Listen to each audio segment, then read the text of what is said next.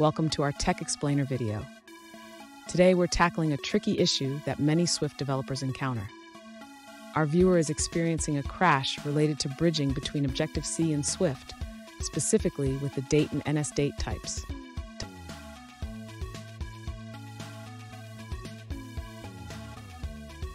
The question revolves around a function called trackMeetingEnded, which is being called from an Objective-C file. The app crashes intermittently with the error message, date, unconditionallyBridgeFromObjectiveC, NSDate. This issue seems to have surfaced after migrating to Swift 3, leaving our developer puzzled.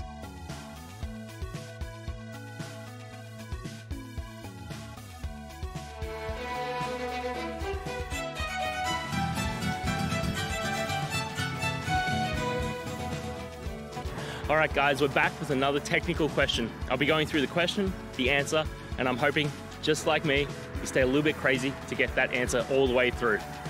Guys, let's get started. The crash you're experiencing is related to the bridging between Objective-C and Swift, specifically when converting NSDate to Swift's date type.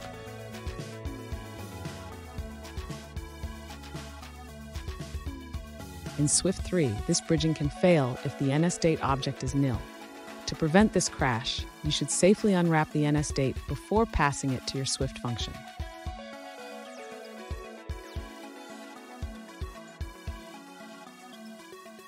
Here's how you can modify your Objective-C code.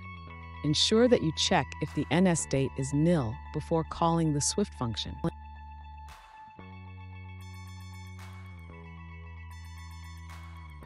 Additionally, consider adding error handling in your Swift function to manage unexpected nil values gracefully.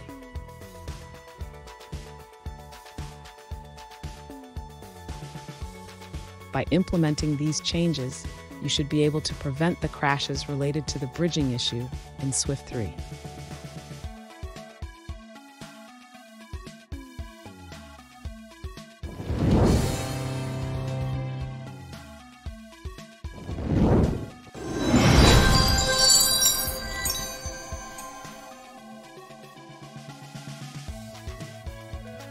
Let's now look at a user-suggested answer.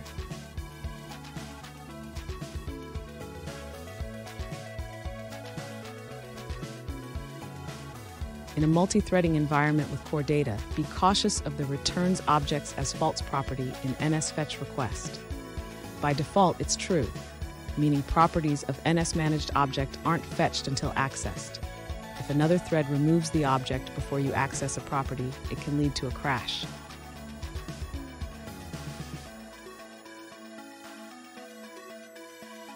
For example, if thread 1 fetches an object and then thread 2 deletes it, accessing a property like someDate in thread 1 can result in a crash due to a nil value.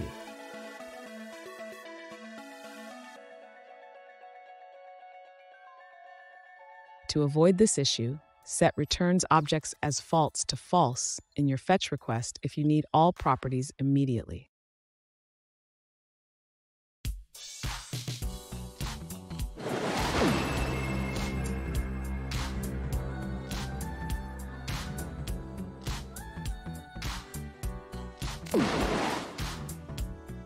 Let's now look at another user-suggested answer.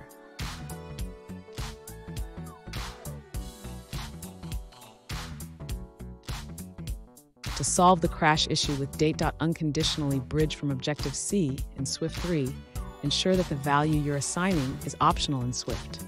Also, mark the property in the Objective-C class as nullable.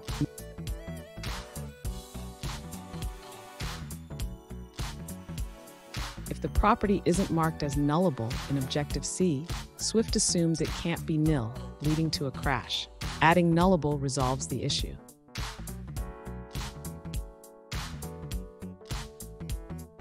And that's it, guys. I hope this video helped answer your question and you found that answer that you're looking for. Now, please hit subscribe if it helped. I really appreciate it. And I'll see you next time on another one of these videos. Cheers.